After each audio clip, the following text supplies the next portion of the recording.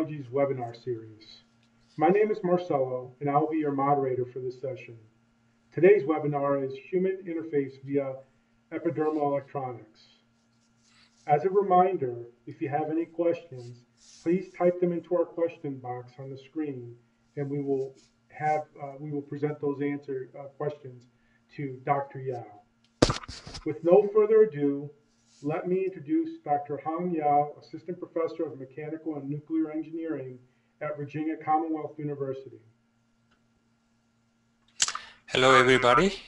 It's my great pleasure to talk about my research.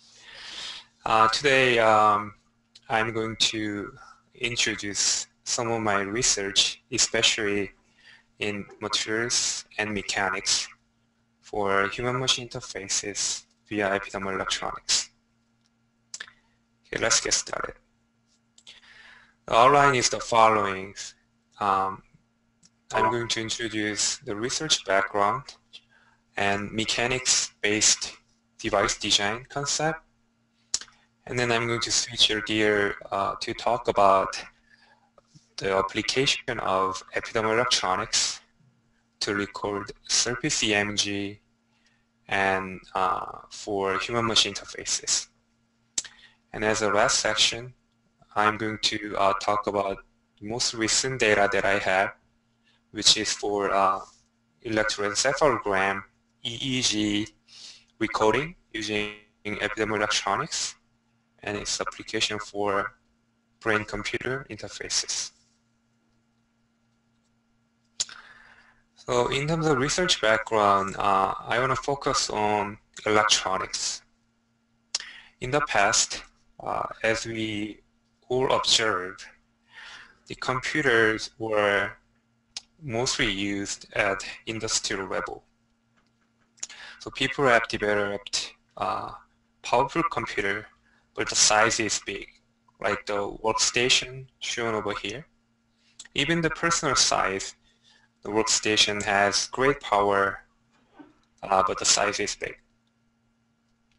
And due to the rapid development of silicon material-based semiconductor technology, currently we are in the world where those devices are on personal use. So pretty much everybody uses a personal laptop, iPod, and smaller size of laptop like iPad, and well-known smartphone like iPhone.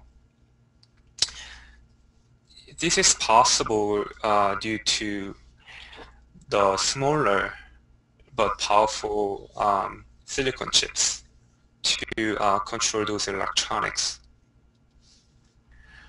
Then we can ask ourselves, what's going to be future of electronics? Of course, you can imagine smaller size of smartphone or computer, but even more powerful. But at the same time, I think you have heard about wearable electronics that's drawing attention these days. So in terms of that point of view, I'm imagining of those advancement of wearable electronics for bio-integrated, bio-inspired electronics. So you can simply imagine that electronics, which is really small and made of micro and nano material that can be implanted inside a body, like a blood vessel, to monitor blood pressure and flow, which is going to brain, to monitor the human health.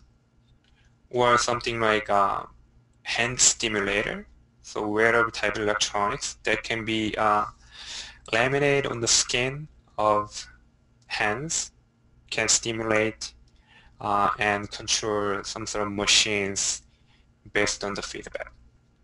Or an example of memory and eye. With that, we may ask that how can we integrate such silicon material-based electronics with biology and medicine. So biointegration of electronics. It seems impossible by just looking at the conventional silicon material, which is thin, about 500 micron in thickness, but it's hard and brittle. But due to the beauty of this material of silicon, we can make chips to control the smartphone or even camera and anything like that. But again, this material is hard to imagine for direct integration with biology because of the mechanical properties. Biological tissues, like a brain, as shown over here, has ultra soft material and curvilinear features and the characteristics of flexibility and stretchability. That's why this planar flat silicon material cannot have direct integration with such biological tissues. Then what's going to be next? We need a new type of electronics that can accommodate the material's characteristics from biology. So you may need to develop a new type of soft material-based stretchable electronics. I'm going to narrow down the scope a little bit more such that I can talk about one example, which is a biomedical device.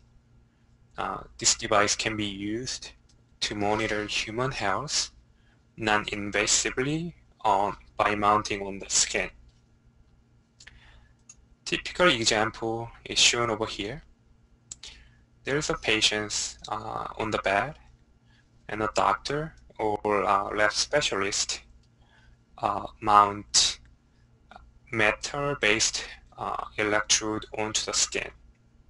So here this guy is trying to get monitored of heart rate by mounting this electronics onto the chest area. And as you can see that this material was mounted on the skin by using this white adhesive and tape, and there's a copper wires wrapped with soft material somehow, and then ended with powering and data acquisition control box. If you look at this picture in terms of materials point of view, especially materials interface between the electronics and the skin, you can see this type of feature where there's a curvilinear skin and then flat electrode having normally 1 centimeter in diameter, and it's going to be mounted on skin with tape. But as you can imagine, if you just directly mount this electrode onto the skin, there's a gap which will generate electrical noise and impedance. So to avoid those issues, people have used conductive gels. From this picture, we can get some issues. Firstly, this hard material metal-based electrode has mechanical mismatch with soft materials skin. So skin is soft curvilinear, but the electrode is flat and hard. Also, the conductive gel that they used to increase the signal quality can cause skin irritation and allergic reactions once they wear it a long time. And it's not ideal to use these gels for long-term recording on the skin, like more than a day or all for a week, due to the degradation of the gel. And more importantly, this metal-based electronics is uncomfortable because it's stiff and heavy. So the bottom line is nobody wants to wear such electronics in real life. To avoid the aforementioned issues, we came up with new idea to make electronics like a skin epidermis. So here we call this Epidermal Electronics System, EES. This electronics will be configured in a ultra-thin, lightweight, stretchable materials. So with this electronics, we can observe two different photos. So here's the electronics laminated on skin, forehead in this case. And as you can imagine, this electronic was stay on the skin without any adhesive or tape, instead purely based on van der Waals interactions due to the lightweight of the material. If you zoom in the structure, then you can observe that this electronics was designed by these meandering structures. The main reason is that this type of structure can accommodate the applied stress and strain on the skin deformation.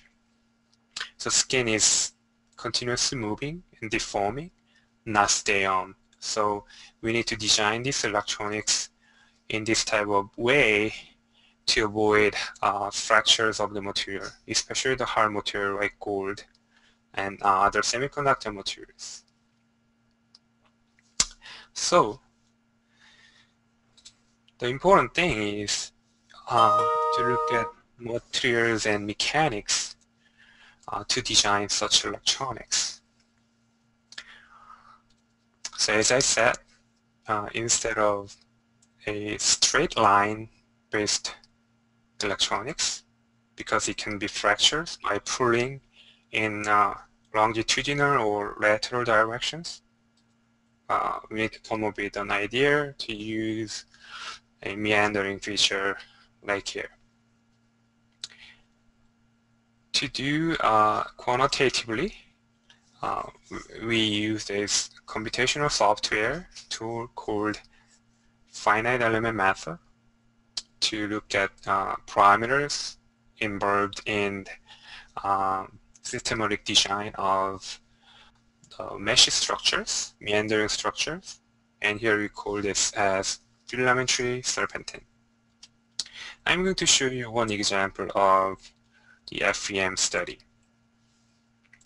To design electronics based on meandering structures, so here I have one single unit based array mesh of serpentines. And what it did was, by using FEM, we can apply strains onto any directions. So here I applied 30% strain in longitudinal direction. And as you can see that this feature will deform based on the strains. And there's a scale bar with a number at the top that shows a value of maximum principal strain. So considering the materials, here I used gold membrane. The fracture strain of metal, including gold, is usually 1%. So here I'm trying to design this electronics having the value of maximum principal strain smaller than 1%. At the same time, here I increased the width of serpentine from 10 micron to 200 micron. As you can see that the values are increasing.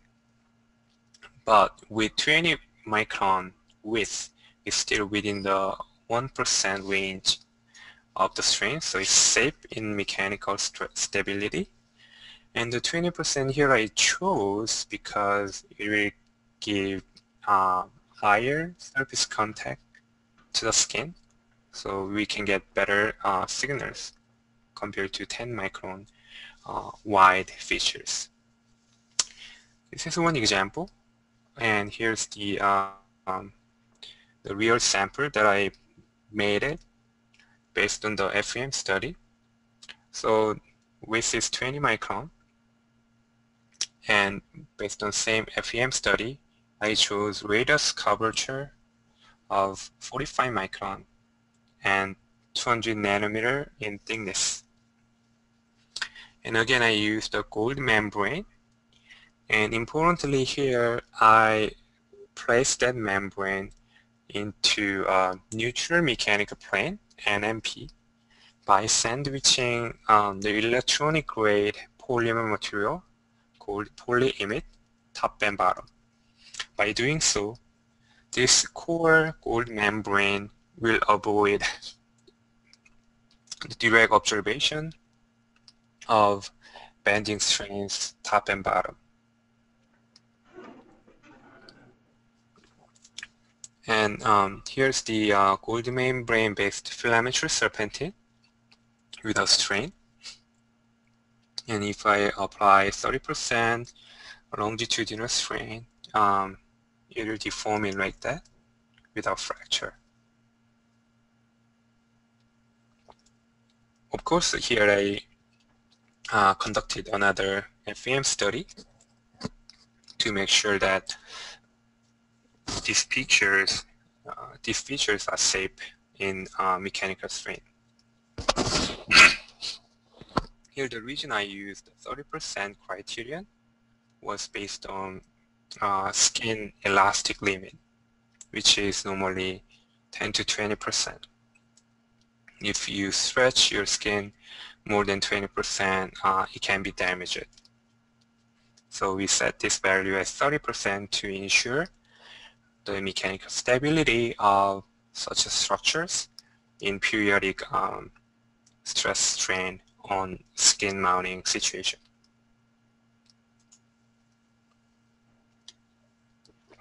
Then how can you fabricate such devices? Here, the left-hand side shows side view of fabrication process, and right-hand side shows the schematic illustration. So this fabrication process is following the conventional microfabrication steps. So firstly, we used a silicon wafer, but here we tweaked a little bit by coating a 5 micron thick PDMS membrane. So PDMS is polydimethylsiloxane. This is for retrieve this structure after fabrication. I'm going to get there later. Okay, so PDMS, and then I deposit the polyimide, and then gold membrane, 200 nanometer in thickness, by electron beam evaporation, and then sandwich this membrane by adding another polyimide at the top. And then based on the conventional fluorolithography, I can make the patterns of structures, which is shown over here. So any type of patterns can be made by the lithography step. Here this picture shows surface EMG sensor that I'm going to show you later. Then after that, once you finish your structure, then you can retrieve this structure from PDMS by using this water-soluble tape or elastomeric rubber stamp.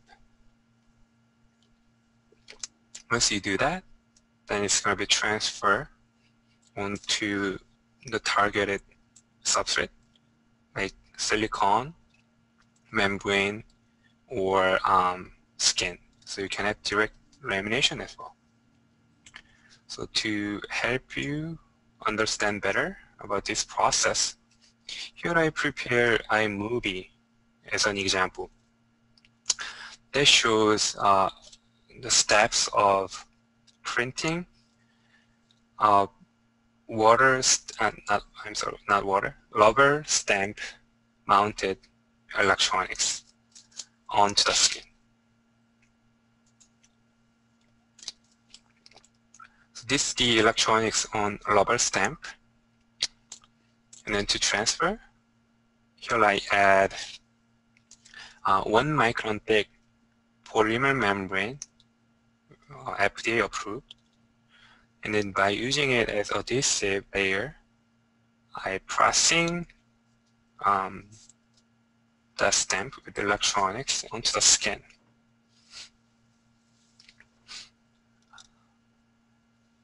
Then it can be transferable onto the skin. And for further use, I added the polymer membrane again on the top of the skin and device to completely encapsulate it. And then here I'm applying compressive and tension strain to show the features of serpentine electronics following the stress. This picture shows the better view of the printed electronics onto the skin forearm. As you can see that the skin has curvilinear features with various sizes of amplitude and wavelengths, mostly in the range of tens of micron up to hundreds of micron. And this is the printed electronics made of filamentary serpentine. And as you see that this thin membrane will follow the morphology very nicely.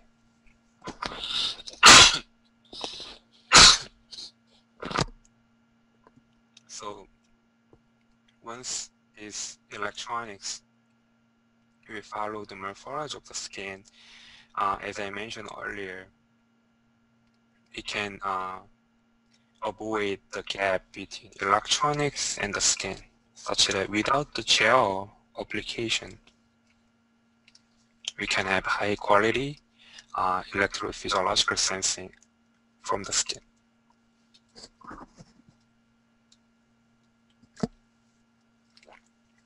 The next thing that I was focusing on was the device thickness of EES.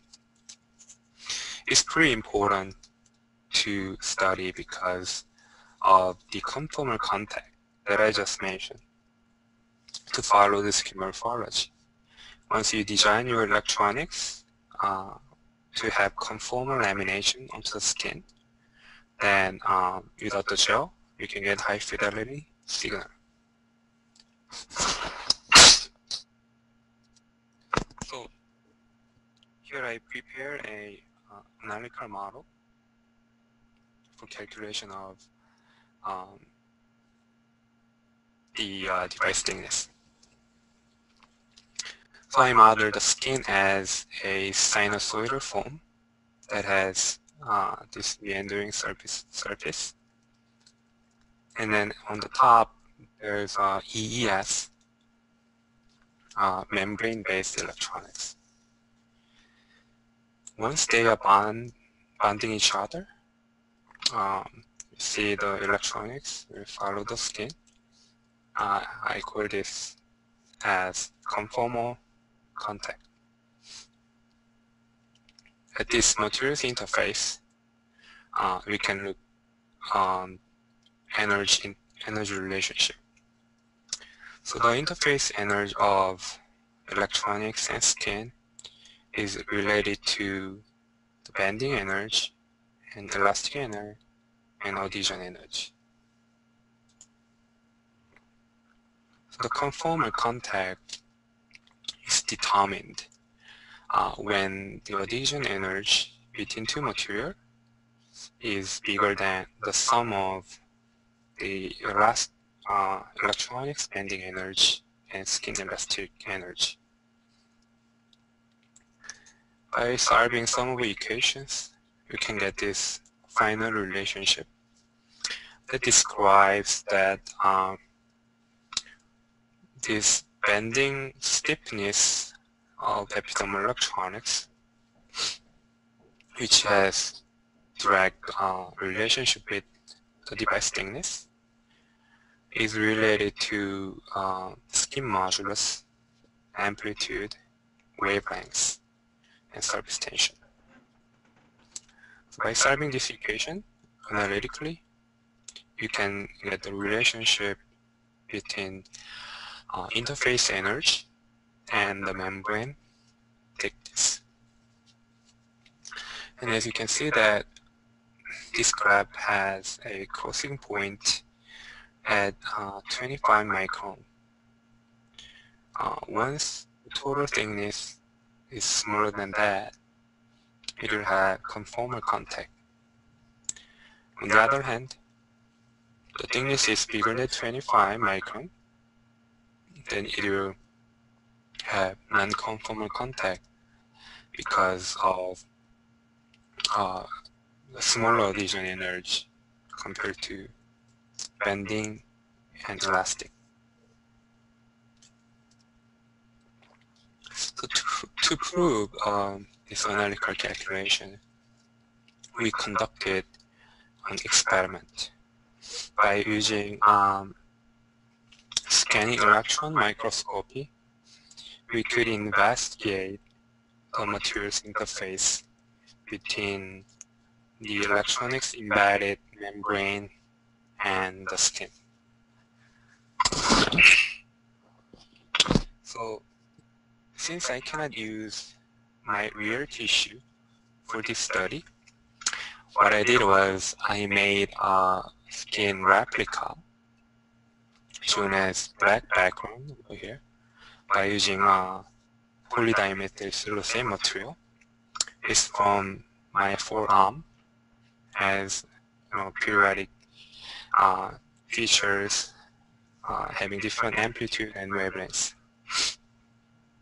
So I was starting to mount 100 micron thick membrane and observe the interface from tilted and cross-sectional view. And as you can easily see that there is a gap between these two materials.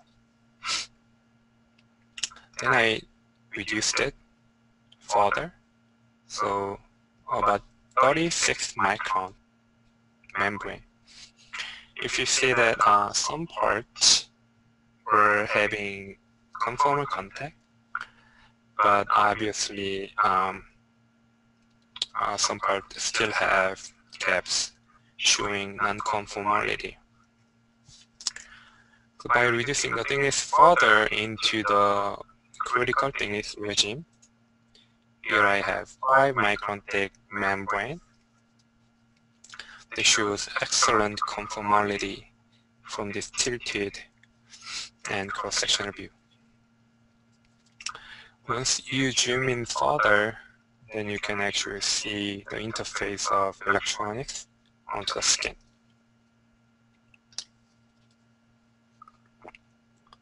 So here, the meandering serpentine-based structures can follow the skin morphology pretty nicely. What that means is that you can acquire electrophysiological signal through the skin without gel or adhesive. Okay, so far I have talked about the research background and how to develop a thermoelectronic system based on mechanics and material.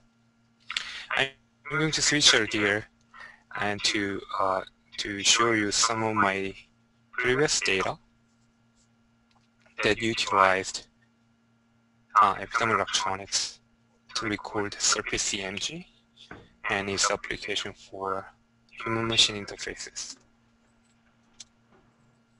So first of all, I was starting from materials again. So to get optimal design of surface EMG on forearm, I have two different types of electrode. One is from the conventional geometry that people use, the circular shape, 1 centimeter in diameter. And then I also had ball type from the previous research survey. And then here I varied the height and width and the interface interspacing between these two electrodes. Here actually this single device has 3 electrodes: recording, reference, and ground. So by using this single device, you can measure surface EMG directly. And everything was made of meandering structure to follow skin morphology and apply stress and strain. For quantitative comparison on forearm by muscle fraction, here we used the force gauge to monitor how much force was applied on this muscle. And the targeted muscle on forearm by squeezing was flexor carpi radialis. At the same time, we want to look at the crosstalk contamination by squeezing outside. The targeted muscle was extensor.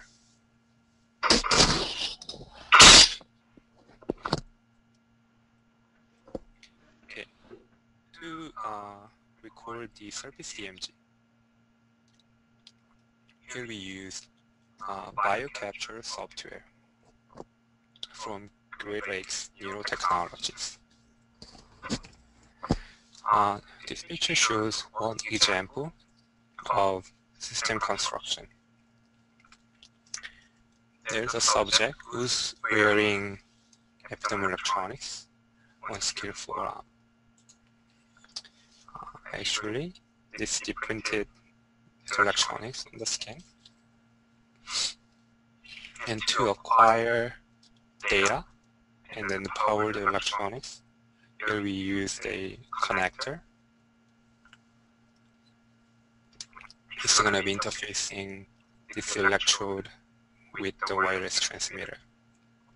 It's good because you don't need to wear the wires all the time, and it's stretchable configuration, and it can be simply mounted onto the electrode by van-der-Waals interaction.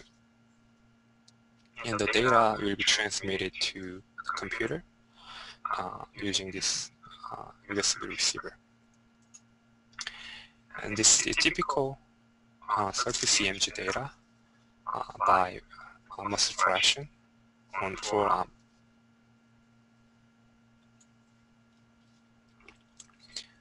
For better understanding, here I prepared a movie that shows the surface EMG recording on forearm. So here's a subject who's wearing the electronics here, and by fraction, this computer software from biocapture will record the surface EMG. So he's gonna bend his wrist to generate muscle fraction.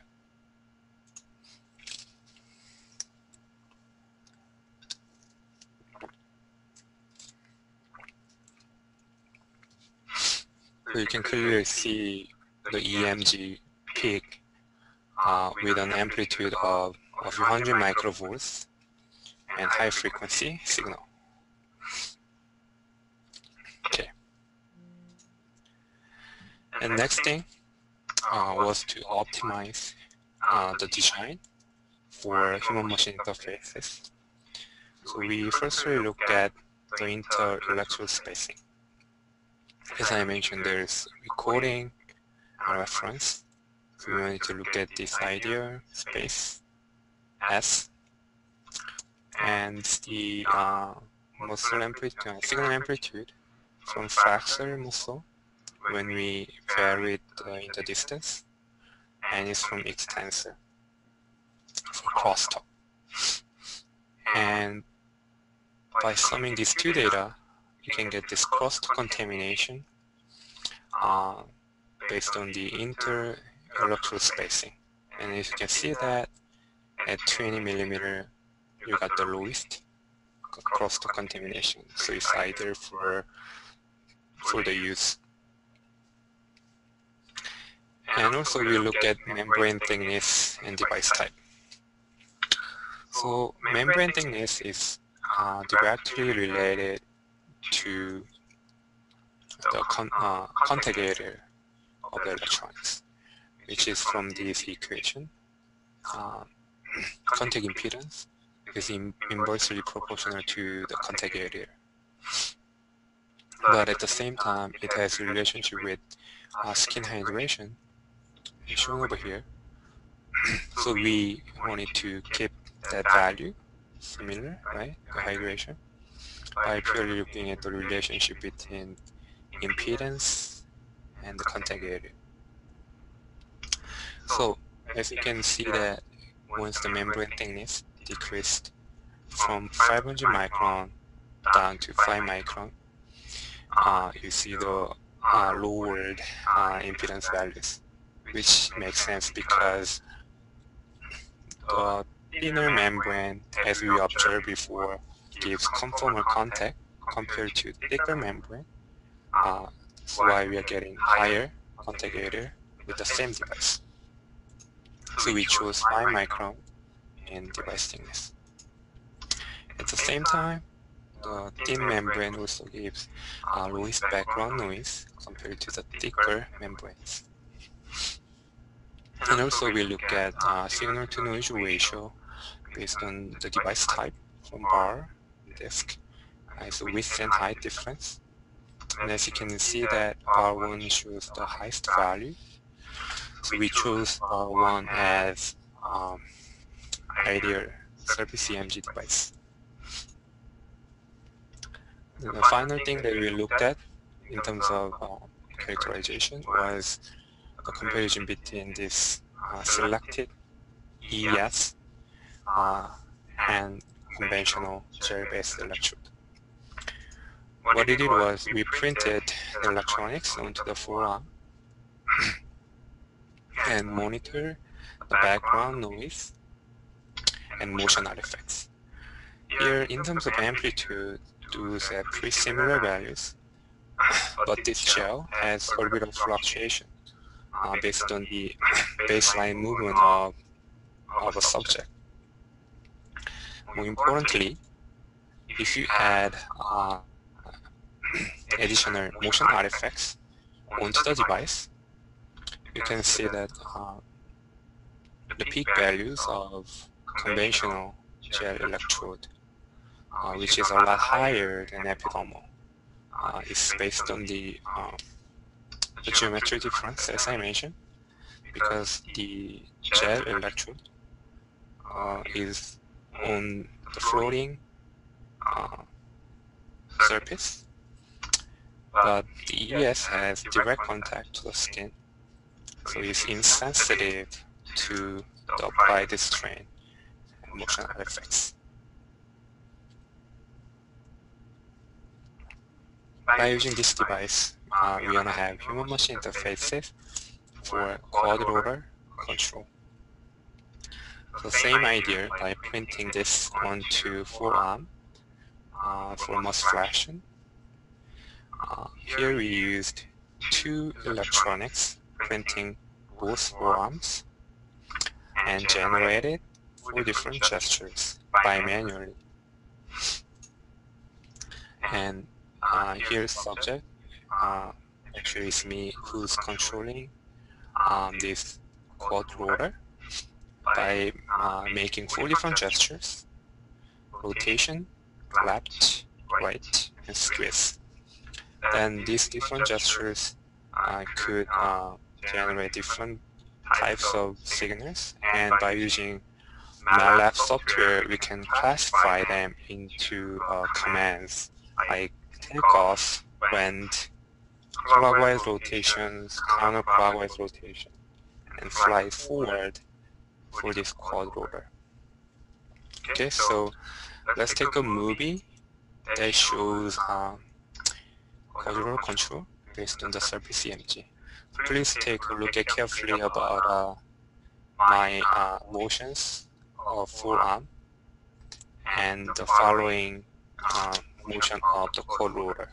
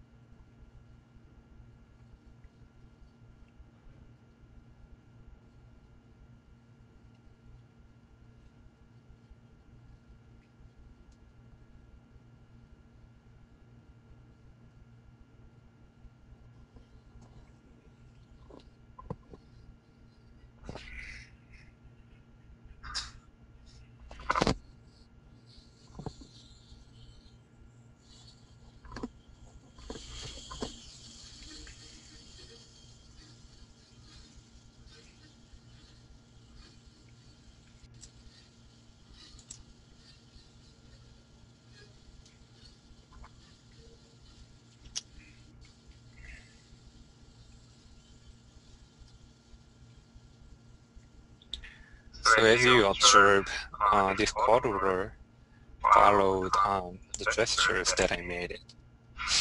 This is an example of human-machine interfaces based on surface EMG recording.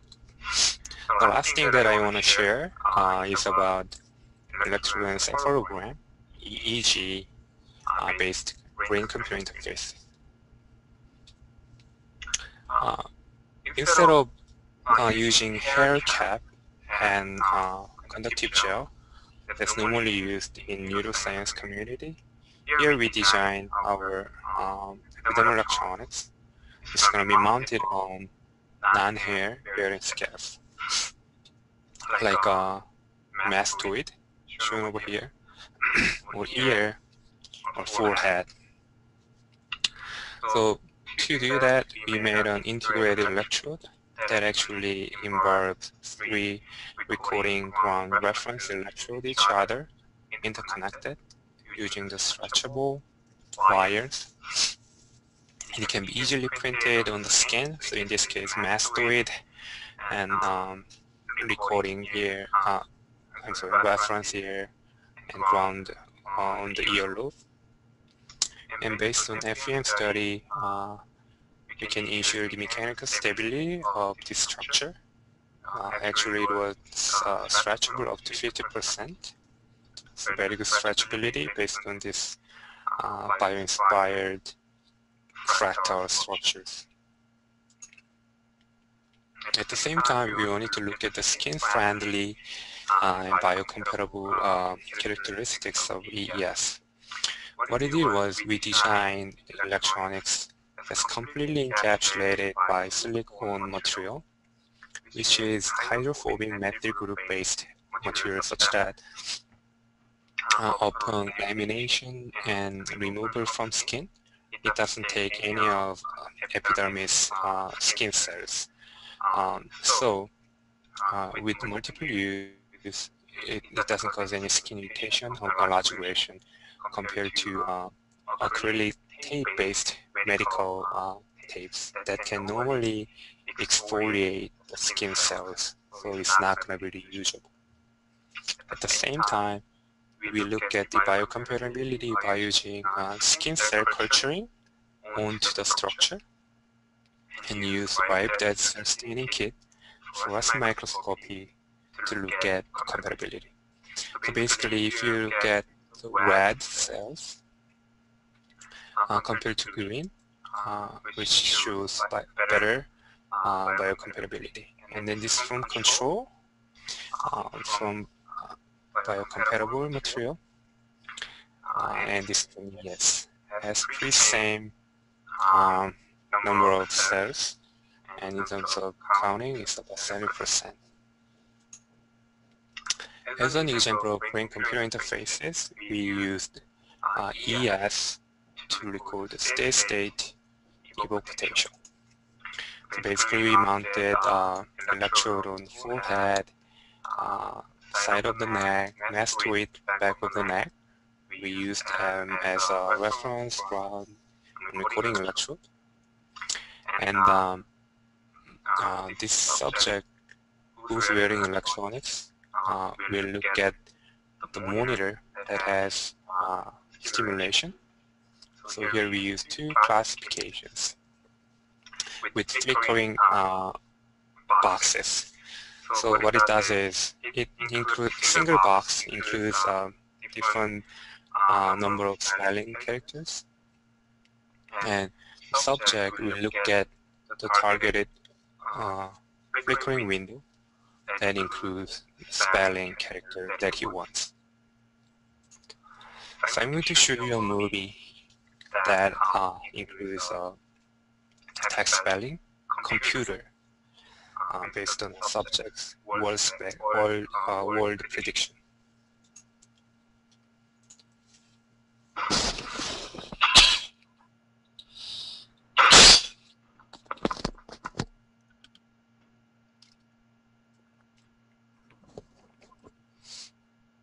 So here, this subject is looking at a window that includes the character that he wants to spell it. So starting from C, he's looking at C. And then next thing is O, so he's looking at here.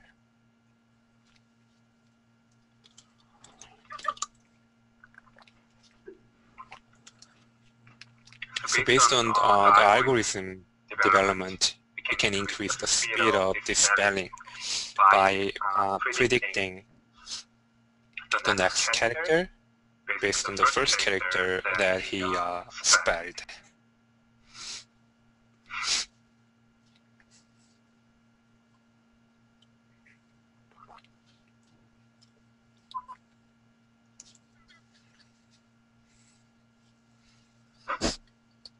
And then after spelling COMPU, the word prediction, you can easily imagine computer.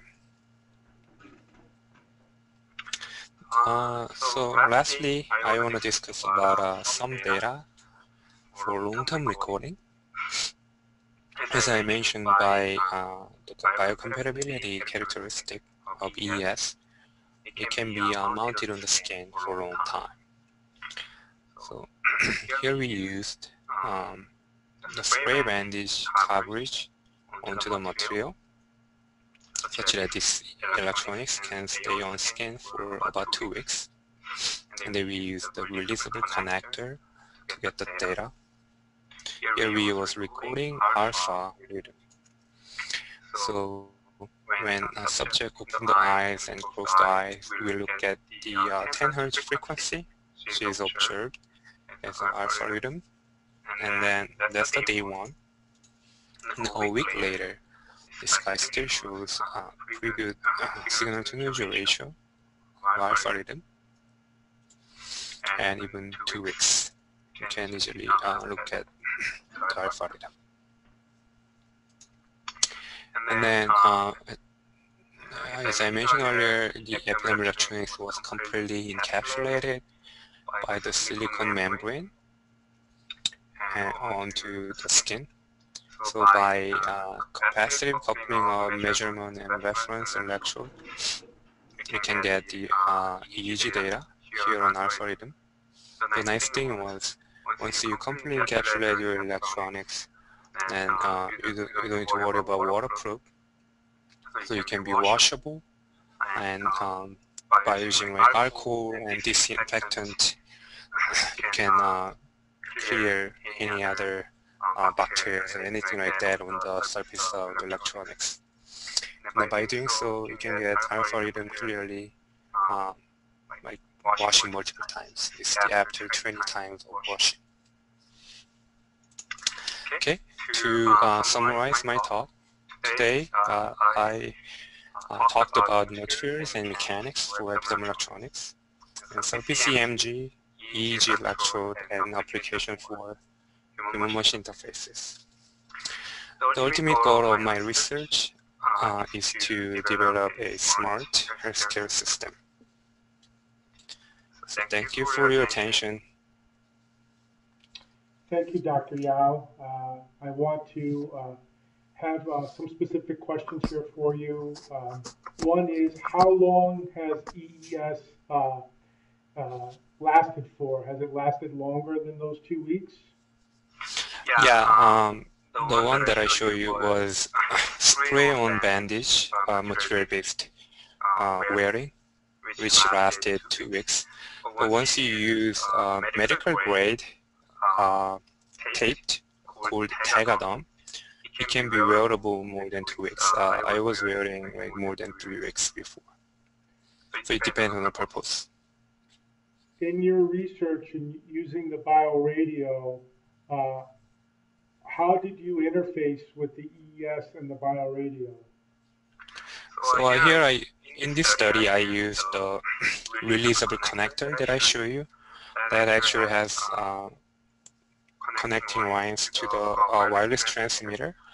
And then for the electrode side, there is a pad on it. So by designing that connector on a stretchable membrane, I can use bandwidth force to mount the connector onto the electrode pad to get the data and power. It looks like those are all the questions that we have time for. If we haven't gotten to your questions, please feel free to email us, and we will have either Dr. Yao or one of our representatives contact you. Thank you for joining us today.